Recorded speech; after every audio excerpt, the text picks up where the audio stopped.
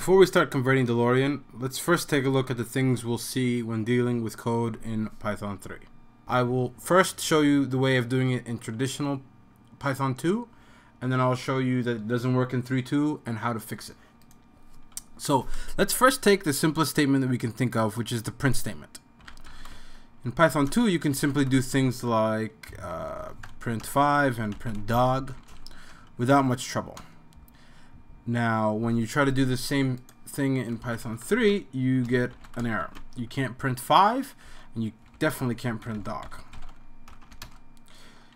In today's screencast, I'd like to talk about idioms or best practices in Python.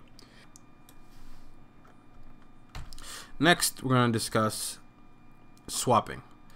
Now, this here is usually a little bit of a tedious task in other languages, where you have to assign one of the variables to a temp and then assign the other variable to the first one that you assigned the temp, and then assign temp to the variable that you did the first assign on. So for example, here we did something like this. That resulted in Madi being assigned to temp, Tina being assigned to Madi, temp being assigned to Tina. In Python, there's an easier way to do this, and much cleaner and much more precise. We simply use tuple unpacking.